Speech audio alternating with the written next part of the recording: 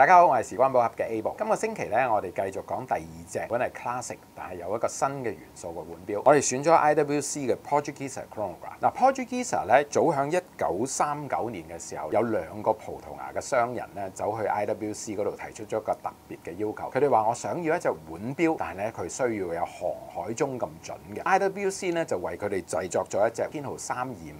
裏邊咧就搭載咗一個懷錶嘅機芯，呢個腕錶喺當時嘅水準嚟講咧係非常之大隻，咁亦都係 Portuguesa 系列嘅老祖宗。咁至於 Portuguesa Chronograph 計時錶咧，早喺1998年嘅時候咧就已經出現。嗱，呢隻腕錶咧可以話係 IWC Portuguesa 系列裏邊嘅一個 icon 標誌性嘅產品。嗱，我自己非常之喜歡佢嘅設計嘅，因為呢隻腕錶嘅尺寸咧係40.9個毫米，咁啊大小非常之適中，佩戴喺手上面咧係好舒服。如果你係從側邊嗰度睇咧，呢隻腕錶嘅藍寶石水晶玻璃面咧係少少拱起嘅，睇落去好似隻飛碟。最靚嘅咧就係呢隻腕錶嘅錶面啦，因為佢選擇咗阿拉伯數字做呢個時錶啦，配合咗2個盤嘅節計，響12點位置咧就係一個30分鐘嘅計時。而喺6點鐘位置咧，恒定嘅小秒針。嗱，呢隻腕錶咧係冇日曆槍嘅，正好咧令到佢整體嗰個觀感咧係更加 harmony。咁呢隻腕錶咧搭載嘅咧就係一個 Vogel 7750嘅自動上鏈機芯。唔好睇少呢個 Vogel 嘅7750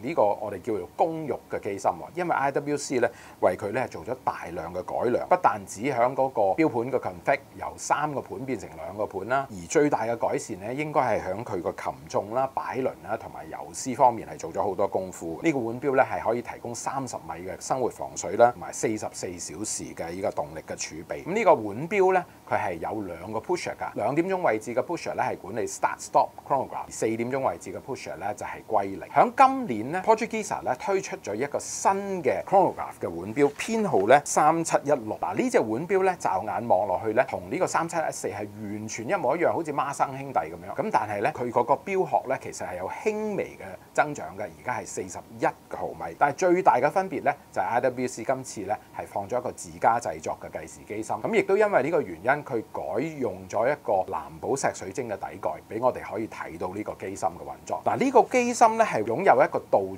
輪 column wheel 嘅設計，咁佢管理計時嘅起動啦、停止同埋歸零咧係非常之順滑。咁呢一點咧比起 Vogel 嗰陣時嘅機芯咧係一個大嘅改善嚟㗎。同埋呢隻腕錶咧亦都提供46小時嘅動力儲備啦，佢嗰個性價比亦都好高，只係定價港幣66,800蚊，以一個擁有自家機芯嘅計時腕錶嚟講咧，都可以算話係超值㗎。咁好啦，今個星期一周錶時間差唔多啦，多謝大家。